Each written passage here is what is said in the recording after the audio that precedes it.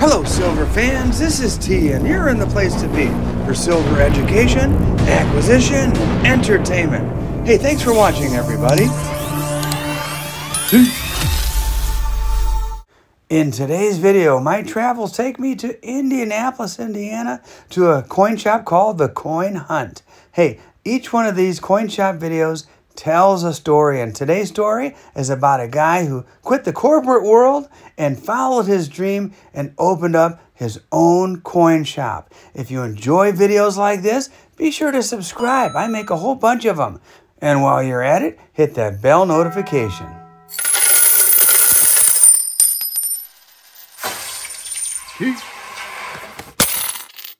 Hey everybody, Kevin Hunt. The Coin Hunt is the name of the shop, and it's new here in Indianapolis. Kevin, thanks for coming on the show and allowing me to come in. And no problem. We're very happy to have you, and great you made it down here, and love to share the show.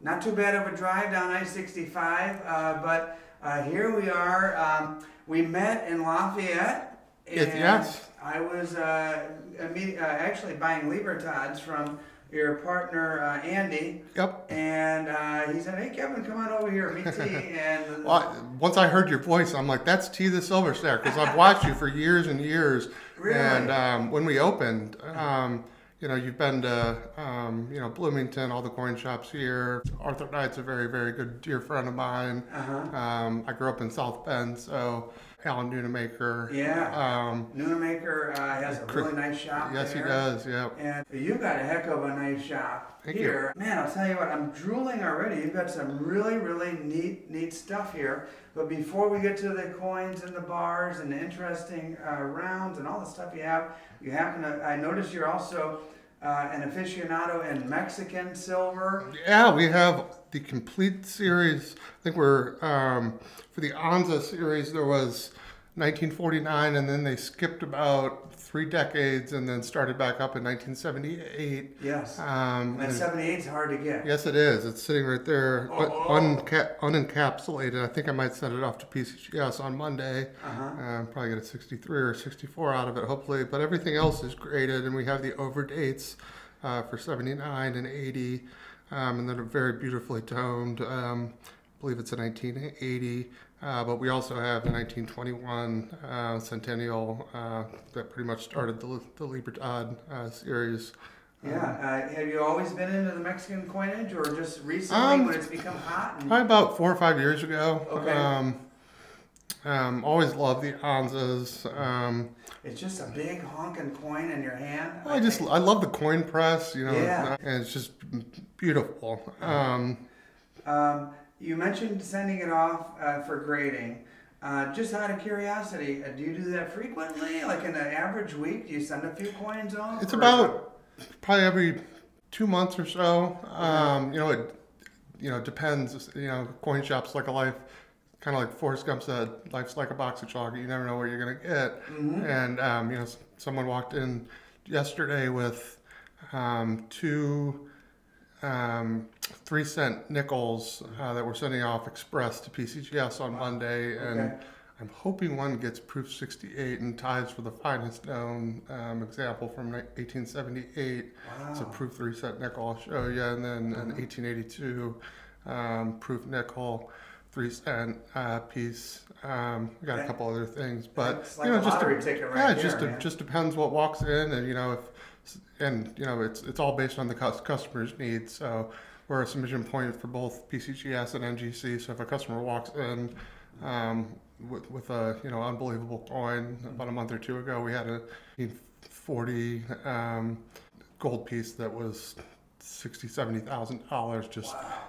Raw, just sitting in my hand. I'm like, this needs to go to PCGS right now. That's it. Got to be a cool feeling. Yep. How long have you been open? We opened March 1st. We had the do a little demo, so we've been here since January 1st. But so we're going on 4 months now. You've got a nice space here with not only you've got. Well, I won't pan that way and show Mrs. T. You've got a couple offices, you've got a side room here, an overflow room to expand, really, really nice space. prior to opening a coin shop, you don't have to give me too many details. Were you in the corporate world, or what were you up to?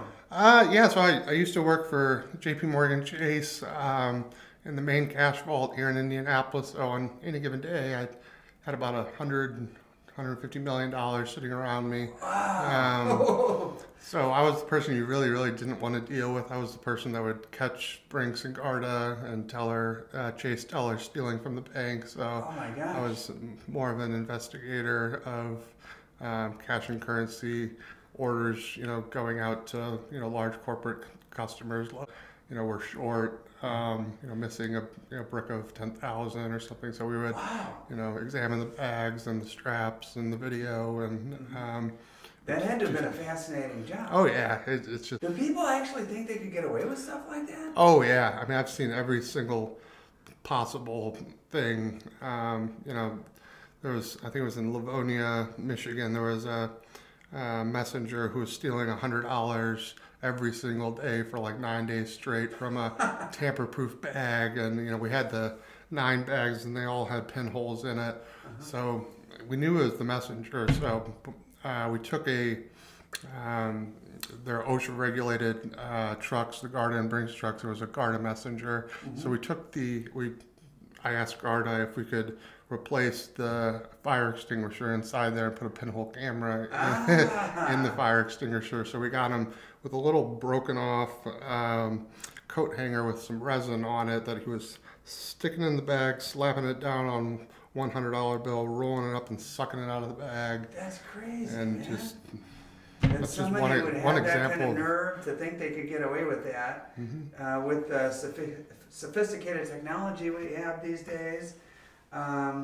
Did you come across any interesting bills? Did any ladies ever turn in $500 bills or $3,000 bills? It was few and far between. The Chase vault that dispersed all the money for the Chicago area actually has a currency museum inside of it for when Chase, takes in $500 or $1,000 bills, because they don't pay it out to the Federal Reserve Bank. They'll just, give them $500 for it, $1,000, and destroy it. So Chase puts them on display, and it's almost a room this size. It's really, really spectacular. That's in Chicago? Yeah, I mean only Chase employees can go in. Okay. The room has like $200 million in it. It's just for Chase employees. You don't have your old credentials laying around anywhere. I do actually. I know, and those bills go for such big money these days. Oh yeah, especially the thousands. I mean, since the pandemic, 500, and that's the one thing that hasn't slowed down. The market has cooled off a little bit in the last 2-3 months, but the $500 bills and the $1,000 bills have really held their weight. And I noticed you have some currency over there in a case. yeah, that's, what kind of stuff you have over there? we got a lot of national currency notes. This is probably the highlight. The Monrovia. Monrovia is just a little tiny dot on the map. It's just right outside of Indianapolis, and there's only 4 of those known to exist. Let me, I'm going to move my camera off the tripod. I just got that from a heritage auction last 2-3 weeks ago. Okay. It's probably a $2,000 note, but I'd take $1,500. And let's see, you've got some stuff that you like here. You must be a Pacers fan. Yeah, I mean, we try to keep stuff in. I'm not a huge Pacers fan. I'm from South Bend, so I was a Bulls fan. Are you a Hoosiers fan? Yeah, I graduated from IU Bloomington. I was a history major, so it kind of bleeds into the research and the loving of the history of coins and everything. I've collected since I was 8 years old, and the main reason we opened was, there's only been one true coin shop in a city of 1.5 million people, which is Lost Dutchman, which is a fabulous, fabulous shop. And Matt Dinger is a great friend, and sure is. Just an asset to me and the coin community, and just couldn't be happier that we have a great working relationship to where. There's plenty of coins in the sea for both of us. And hey, I got to pan back over here. Your name is Kevin Hunt. Yep. And you've got a bar here that says Hunt on it. And tell me the story behind this. I asked you earlier. Yeah, this is like a custom make that someone made with your name on it. No, that's a very, very famous bar and to the silver and gold community and coin collecting community. It's a well-known story. Lamar Hunt, the owner of the Kansas City Chiefs' two sons, thought they would corner the silver market in 1981, and at one point, I believe it was in April 1981, they owned 1/3 of the world's silver on paper. When you do futures, you buy it on paper for future delivery, and it got up to $49.50, and when they actually got the silver delivered, the market crashed and it went down to about $5. So they had to melt everything and they went bust. But that's one of their personal bars that they had made. There's only 200 of that style that they made in 1981 for the Hunt brothers. Well, I'm glad it went to a guy named Hunt. Yeah, so that's the only thing in the store that's really not for sale. I picked that up at the Fun Show down in Orlando this year.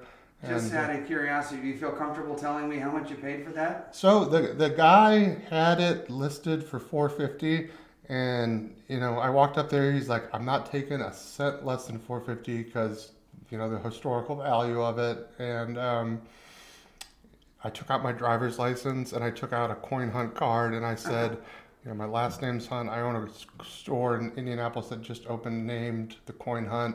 He goes, "All right, that's about the only thing that I would take. You can have it for $400." So I got it for $400. That was a nice gesture. Yeah, it was very nice. And how did you find yourself, renting out a space and putting this beautiful coin shop together? Did you just get tired of the corporate world, or? Yeah, pretty much. I worked for Chase for about a decade, and Simon Property Group for a couple of years. Pretty much doing the same thing. Simon Property Group's the biggest retail mall. They have like 50, 60 malls all over the country. So they're taking so much cash that, cash goes missing. So I had the same job of trying to figure out who at Simon Property Group was just sticking money in their pockets. Gee, I know Mrs. T has probably dragged me to most of those malls, but and so you went from Simon to living the dream here, huh? Yeah, I just live about 5 minutes away in Broad Ripple. We're just on the periphery of Broad Ripple here on 71st and Keystone. It's just very, very nicely centrally located, and the home court advantage of having the Sunday Coin Show is just, some dealers drive 4-6 hours to get here, and all I have to do is walk 30 seconds out the back door. That's awesome, man. All right, well, listen, you've got me excited about the stuff in your cases here. Yep. I'm going to do a little shopping. Thanks for the info on how this place became, and I have a feeling you are going to be very, very successful here with your great location, proximity to the mall, the coin show on a monthly basis, and you can't go wrong making friends with guys like Matt Dinger as well. So, man, I'll tell you what, I look forward to seeing what you have, and not only this trip, but coming back, from here on out, man. Yeah, friends for life. So, that's what we shoot for. Just being honest and doing the right thing for the customer. Have the customers found you? Have people found you? Oh yeah. We advertise on Google. Okay. So if you search coin store or gold or silver, we're the first thing that pops up. Okay. Usually, which has been phenomenal for business. So, whenever a customer clicks on our phone number through Google, my phone, gets a notification, Google customer call, so I know it's not spam. So we get about 15, 20 calls just from Google every single day. Wow. A lot of them are, I got a 1982 transitional penny and just dumb stuff. But some stuff are just unbelievable finds, and that's what we live for.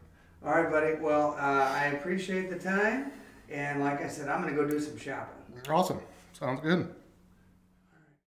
A special thank you goes to my channel members who support me in my efforts to bring you videos just like this one. Now, if you're wondering about what I purchased, check out my upcoming auction.